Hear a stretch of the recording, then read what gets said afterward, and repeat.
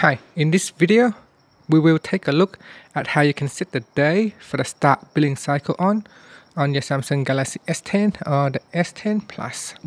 First, tap on the home key at the bottom to take you back to your home screen. Then swipe down at the top and tap on the settings icon.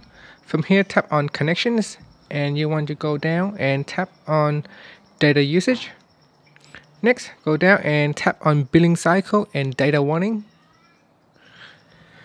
Then from here, tap on start billing cycle on and then choose which day it starts on.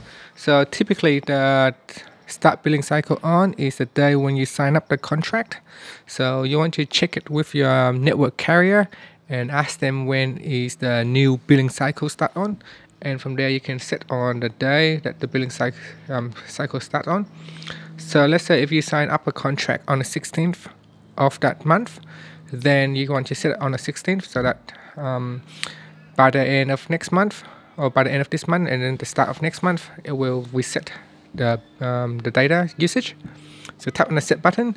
So you can see here it says on the 16th day of each month, your new data usage data will be reset back to 0, and then from there it will start counting again. Finally, you can tap on the home key to go back to your home screen. Thank you for watching this video. Please subscribe to my channel for more videos.